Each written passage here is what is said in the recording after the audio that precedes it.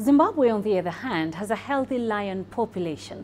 Officials are using revenue from hunting to the big cuts to support conservation efforts and develop communities. However, the country came under fire after the controversial killing of Cecil the Lion in 2015. CGTN's Farai Mwakutuya spoke to an official from the country's Parks and Wildlife Authority about measures to control hunting. We have ensured that all lions which are below the age of 6 are not legally hunted or harvested. At that stage, the lion or the cubs, they would have been matured enough to take care of themselves and also to form their own pride.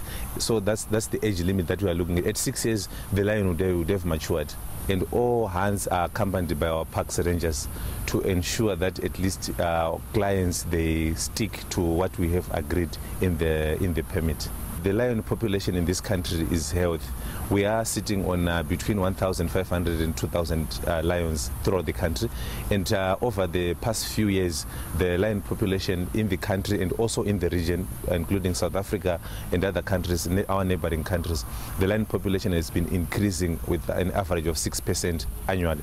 But unfortunately, in other regions, maybe in the East, West Africa, that's where the lion population has been decreasing. But globally, the lions population have been decreasing, maybe because the other blocks, they are bigger than the southern block. Yeah. But our lions population are healthy, and because of those measures that we've put in place. Does the revenue that's realized from hunting contribute towards conservation? We have had problems, especially in the southern parts of the country, in terms of the human-wildlife conflict with the lions, because primarily maybe the communities, they feel they're not benefiting enough.